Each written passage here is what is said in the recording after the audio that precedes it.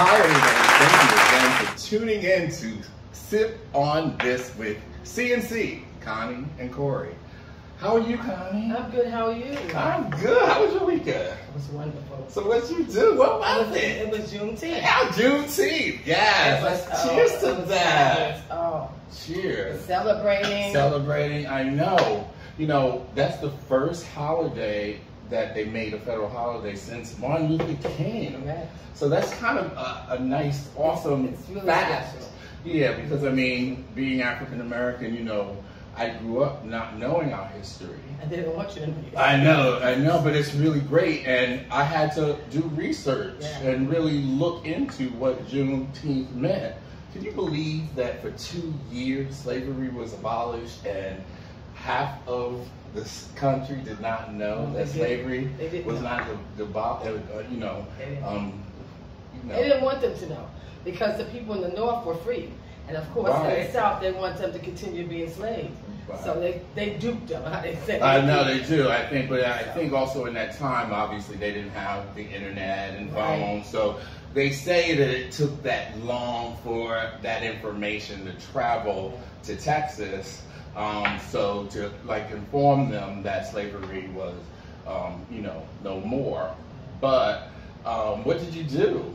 Well, I went to a barbecue. Oh, you did. And then I went to an event where they actually explained everything in detail. Oh, wow. Okay. About Juneteenth. Okay. So and there were a lot of young people there, which, you know, a lot of them don't know anything about it at all because they don't teach it in school. They don't. They don't want them to. They don't want the African American children to know, and they definitely don't want the white kids to know. I know. Because in schools now, you go to school with everybody. Right. Eighth grade, you know. Do you think that society would be different today if we had learned more about our history? I think so. Do you think that we would have still the racism, or do you think that would be? I mean, I think racism always will be there because that's part of our the thread of our systemic. They say it's going to be here. It's going right. I think because it's ingrained in our history and into our you know, the foundation of what this country is. But do you think, though? No, I think knowledge is power. And I don't know if you ever hear that. That really is a powerful thing. When you have knowledge, there's nothing you can't do.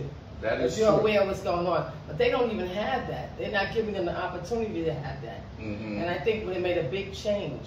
How, you know, how the world is, basically, you know.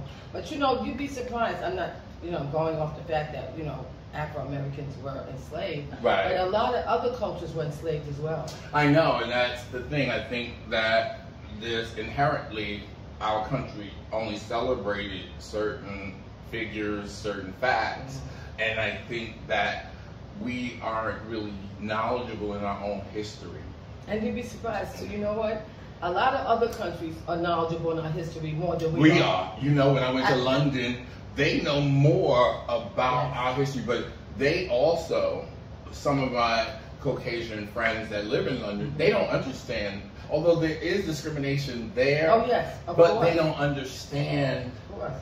I think ours is more in a different context. It was brutal. It's I just brutal. think it was brutal. Right. I mean, it was brutal. I mean, anytime you bust up a family, you take a baby, and sometimes with the shows, sometimes you see a movie, The Butler, for example. Right. When you saw how the man shot his father right in front of him. And then proceeded to rape the mother, you know.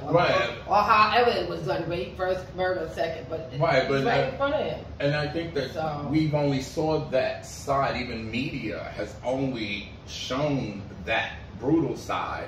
But we need to know about, like, there's Black Wall Street. Yes, you know, that is amazing. And we have that going on now at that time. We do, but it's sad that that was horrible. They took that every time Rosewood. It was in Rosewood. We tried to move forward and establish ourselves.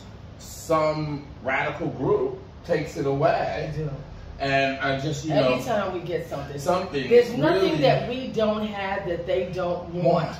And the thing about it, you know, black is so bad. So if black is so bad, why do you want what we have? Well, I was going to. I'm so glad you mentioned that because I wanted to ask you.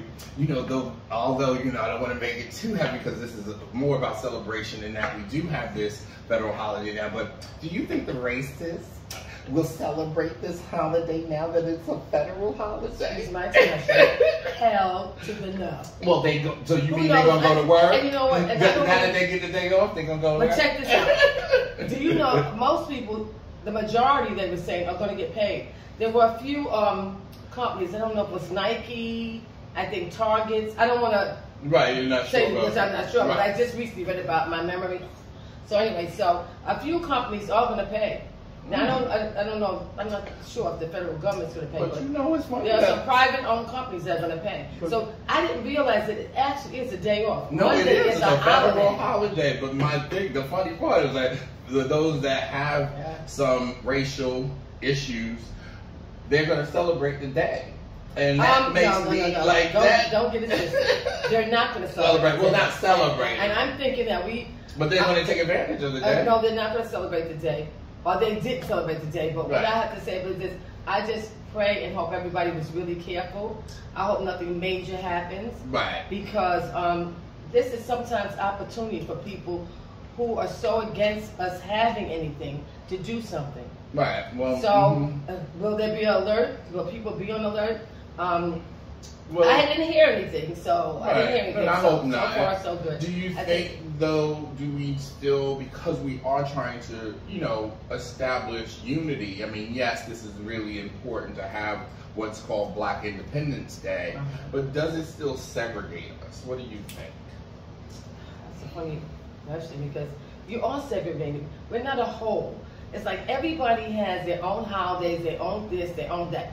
Okay, so recently we had the Puerto Rican Day Parade. Right. I'm not, but we have the Gay Parade, right? We have all of these. But everybody is generally allowed to go down Fifth Avenue or down in Chelsea. They're out and about in this large city. When we have our parade, it's on 7th Avenue, from 110th Street, and maybe to 45th Street.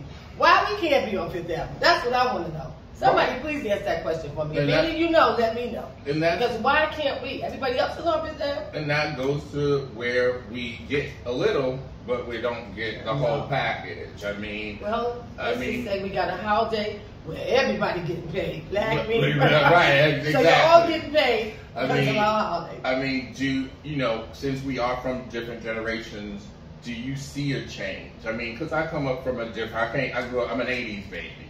So, from your perspective, do you see a change? I see a change in terms of Martin Luther Day and now this day. Okay. But otherwise, there really isn't a change. But the best part is I've never seen racism. I never was affected by it because I lived in the North. I was born and raised here. Right. And I was also born and raised in Harlem. But you're surrounded by people of your color, right? So I didn't have that problem. So and see, I grew except for you watch TV, Martin Luther King got killed, or Kennedy got killed, but I didn't experience that. If somebody said you call me a nigga, or I didn't have to deal with that. And I grew up like this. I was born in '72, but the '80s. I grew up on the Lower East Side. But that was usually during that bohemian time where, everybody was collective. I went to Catholic schools. Yeah. I never experienced racism until I was in my 30s. And then when it devastated me. Because what way did you experience because I experienced it at work and I had to sue a company. I did win for discrimination. And I had, as a black man and a gay man, I had 2 whammies. Yes. And it was a straight Caucasian man who was really harassing me and making my life hell. But what happened, why it devastated me, because I grew up in this bubble where everyone liked me, I guess my personality. I will say that I realized after George Floyd had passed that I did have a privilege. I did speak a certain way. I have a lighter skin tone. Here we go. I'm gay. Another topic. But those are real true issues that I then, when George Floyd, I was like, wait a minute. And then in the gay community, it's heavily racial. It's very whitewashed. And I was growing up in this environment where I thought my mother raised me, you are like everyone. Exactly. You can achieve anything and everything. But then when you hit the real world, I was getting hit with all these things, and I was like, wait a minute. And then, but I'm very grateful for those moments. You know why? Because now I appreciate being black. I love being black. It made me appreciate the strength that comes from being African American, because we have so many struggles. Right, and we are very strong people, extremely strong and extremely smart. And I think that's why they want to suppress us quite a bit. The majority of things that were created by black men. I believe the first, was it the heart surgery? Mm-hmm. A black man. And then Central Park. Did you know that Central Park was owned by black individuals? No, and then it was, Central Park. I'm not surprised. Central Park was, and you can look that up. And that was part of, in the beginning, it was migrated where African Americans were kind of living and harvesting, and then it was taken. Oh, not surprised. That's just it. Everything we have is always taken.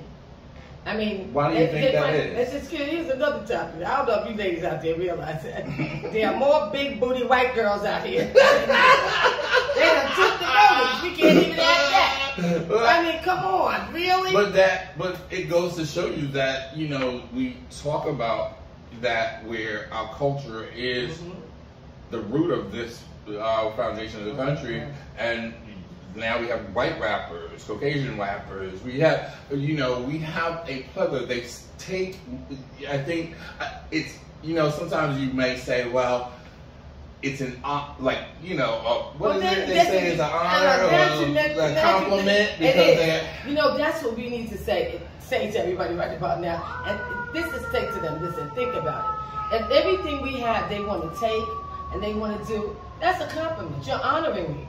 Because you want to be me. They don't want to. They don't like black people. They end up in the sun, stress, everything on them. They can't wait to get to the beach. But I think that goes to show that for us as minorities and African Americans, that we need to join forces in a positive way and love ourselves, but also love each other. Love each other in a positive way. And yes, those are issues. But if we turn that around and say, oh, we're flattered by that compliment. That's right. I guarantee they'll stop. Stop complaining. They'll stop. Stop complaining. I guarantee they'll stop. That's right. I think it won't happen as much. It's kind of hard though. Let it roll off your back. Stop asking for the 40 acres and a mule. Right. And declare what you got, because we have so many successful black people. Yes. And so many rich, successful black people. We have billionaires amongst us. Exactly. You know, so and that's in recent years. I mean, if you think about slavery, it's not that long ago. No. Even segregation. We're still enslaved in a way. We really are, but I mean, we've come. But like that's what I was asking. Do you think we've come a long way? We have, in terms of, like I said, there's a lot of billionaires, millionaires, zillionaires among us, but there's still, you know, the masses who don't have. There's so many people that are homeless. Sometimes I think of that as a form of slavery. When I go outside and I'm walking around in different areas, you see people under the most horrible situations. They're in doorways. They're laying on the street. They're on the park benches. Is that some form of, I don't know, slavery keeping us down? I say this because every time you drive down any block, anywhere, every borough, they're building buildings. And I mean, so you're building buildings that nobody can afford to live in. So, Connie, I mean, like you just brought up a point that backstage. I mean, not nobody. Right. I mean, everybody is backstage. Or why are they homeless people? Why are they if you have all these masses of buildings, I mean, there's buildings. Okay, here's an example. And anybody go there, like it's like 110, 112. This building is massive. I passed by it, and I said to myself, it's not like a prison. It's so big. It's just all the way around. Who's going to live there? Who they building it for? It's enough. That building is so big that it can take half the people off the streets in New York City. That's how I see it. That's how big the building is. It's between Park and Madison. Check it out. So, I mean, what's that? What are you building this for? I know, and what I was going to ask you is, you know, our culture's so rich, right? And you look beautiful, by the way. Thank you. Matching purse. She's a diva, everybody. She has her glasses. Yes, I only hang out with divas. So anyway, so Connie, I mean, you know, you were talking about being imprisoned as far as slavery and stuff. You know, we were at backstage, everybody, and we were talking about her, you know, braids and stuff. Oh, and yes, we talked about that. You know, now they're not supposed to do it, but why do you think certain cultures or ethnic backgrounds are uncomfortable when we're celebrating our own heritage? Why? Because we look so beautiful. Yeah, but why do you think other cultures... They can't handle it, they can't deal with it. So they prefer, and I'm going to say it because I do it too, and if you all have ever seen my Instagram or seen me over the years someplace else, I was cascading with this long wig, wear it for years, you know, this blonde straight. And you know that's not it's my hair because I bought it, but you know why? Right. I liked it. I looked good about that. So I think that we feel like we, you know, need to look that way sometime to make it comfortable. Accepted. To make it I say comfortable. I don't even say. I think accepting is the wrong word. It's to make another person comfortable. And we're all doing it. We got this long hair, the hair's down here. So then people getting blue eye, like contacts and stuff. And I mean, yes, fashion-wise, and you know, you experiment, but I get nervous if it's being done to make someone else comfortable. Right. No. But you know, to be honest, for all the ladies out here, like I said, ladies, I'm doing the same thing. We're doing it because we like it, and I guess we're comfortable with it. Mm-hmm. And they all look beautiful. There's nothing wrong with it. I'm not knocking it. I'm just saying, I just want to make sure they're doing it to make themselves happy and comfortable, not to satisfy anybody else. Just to satisfy yourself. So if you like it, I like it. Right. I love it. I love it. No, you look beautiful. It celebrates the culture. And it's just, I think you even dressing like this for our younger generation, it gives someone of you know, an African American an idea to say, oh, I want to look up something. You know, like do it. You know, being of a certain age, I feel a little embarrassed that I don't know a lot about the African American culture. And, you know, because we weren't taught, we have a skewed idea of what the African Americans are, and we come from a very powerful race, culture, and even in slavery, the White House was built by African Americans. Exactly. And so I think we have to change our idea of slavery and just try to empower it to some way. I mean, not change it and look at the travesty and the horrific idea of it, but also celebrate that the White House was built by our ancestors. Here's another thing I want them to remember. Don't forget Madam C. Walker. Right, Madam C. Walker. And if it wasn't for her, y'all wouldn't be cascading. But you know, Rosa Parks wasn't the first African American who didn't sit in the back of the bus. Who was the first? I can't remember the name, unfortunately. But what happened is she was lighter skinned. She was more acceptable. But she was still black. But she was still black, but that's why she got the recognition. Yes, Rosa did. As Rosa Parks got it, but she really wasn't the first. Respect and love Rosa. Of course. We're going to give her props. Of course, but that goes to show you we are not educated in our history.